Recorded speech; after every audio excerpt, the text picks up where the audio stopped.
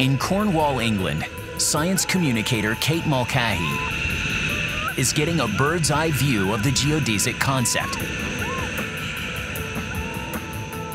Behind me is an icon in conservation and a feat of modern engineering. These are the biomes, which are part of the Eden project. They're actually covered in a really intricate pattern of hexagons and pentagons with sharp angles and corners. This geometric feat is not just about looking good. It actually has a really important purpose. Its designers needed to house a variety of plants from different climates, including the tropics.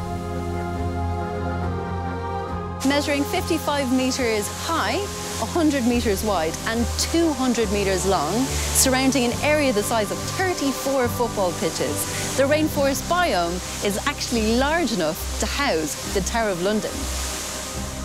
So how can a geodesic dome cover such a vast amount of space?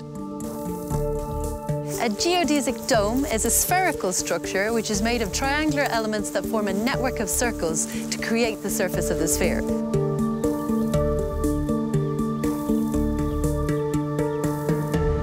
Fuller's genius becomes clear when scaling up. The bigger the dome gets, the stronger it becomes. The only human-made structure to do such a thing.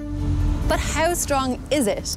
It's certainly very light, easy to pick up. The only way to actually test this is for me to climb on top. So, yeah, it's very strong. So we see, Fuller's design definitely works, just like the biomes behind me. Oh, amazing!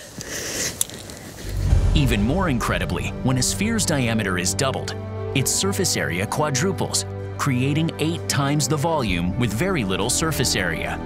This results in less materials and less expensive homes. Wow! It's an amazing piece of engineering if you want to build something that's very big, that's very light, and that's very strong.